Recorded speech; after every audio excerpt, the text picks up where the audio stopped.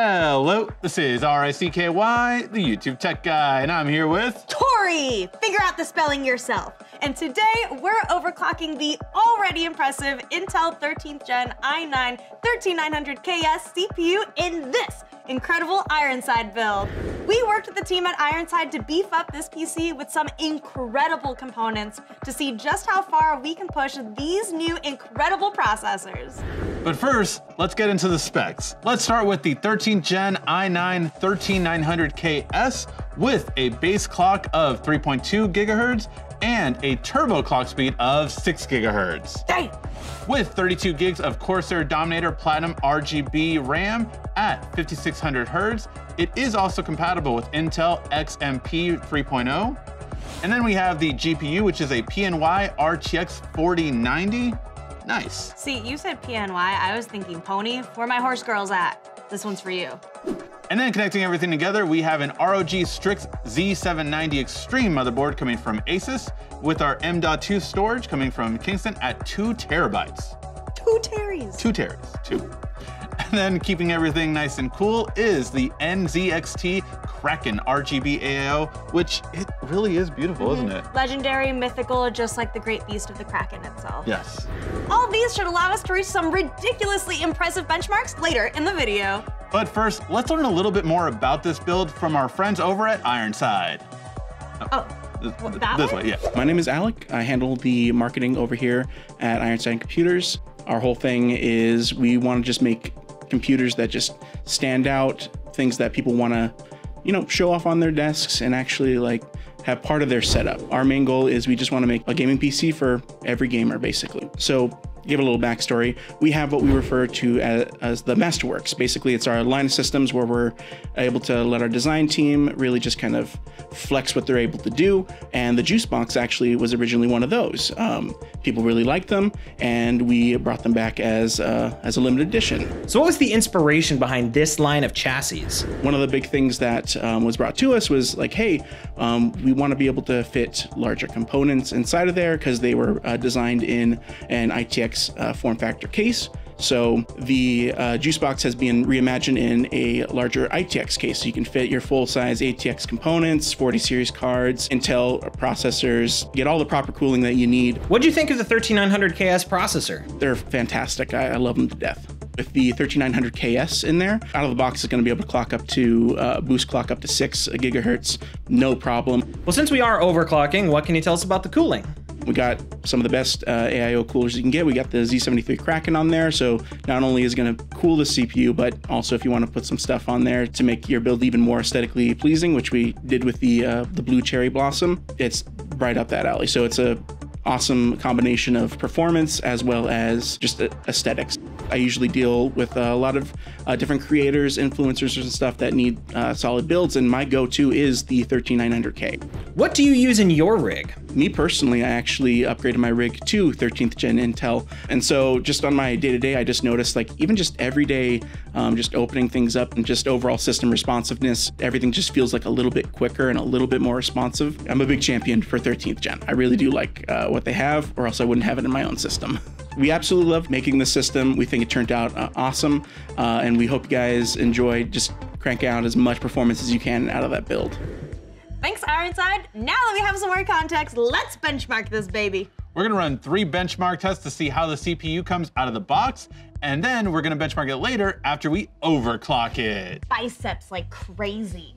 The 3 tests we're gonna be using today is gonna be Cinebench R23, Geekbench 5 Pro, and 3D Mark CPU test. Let's check out these benchmark speeds. For Cinebench R23, we had a single core of 2,227 points. For multi-core, we had 34,491 points. Then we move on to Geekbench 5 Pro, which should give us a single core of 2,203 and a multi-core score of 25,440. Finally, we ended with 3D Mark getting CPU test scores of 19,413. Now, to overclock this desktop, we use Intel's Extreme Tuning Utility, which allows us to do automatic overclocking really simple and easy to do, and these were our results. So for Cinebench R23, we got a single core score of 2,301. But for multi-core, we saw a huge jump up, going to 40,782. Then for Geekbench 5 Pro, we got a single core score of 2,298 and a multi-core score of 25,800. Clean number. And for 3D Mark CPU test, we got a 20,292 score. Okay. And just so you understand those percentage increases, on Cinebench R23, on that single core, you're seeing a 3% increase, and on that multi-core, an impressive 18% increase. Double digits. Ooh!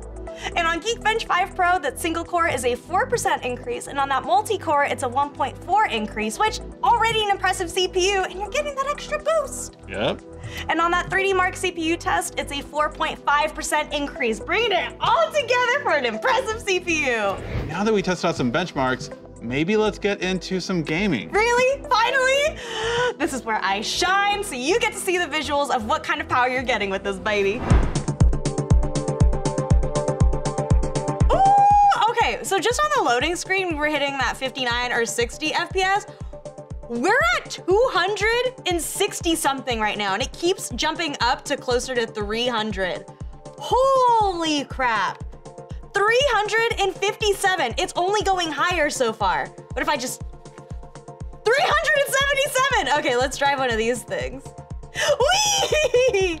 Okay, right now we are still holding steady at 300 FPS. This is amazing.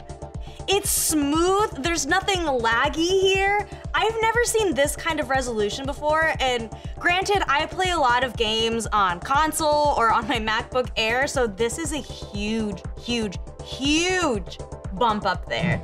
Look at this explosion. Every single little speck, nothing is out of place. It just really immerses you even more into the realism.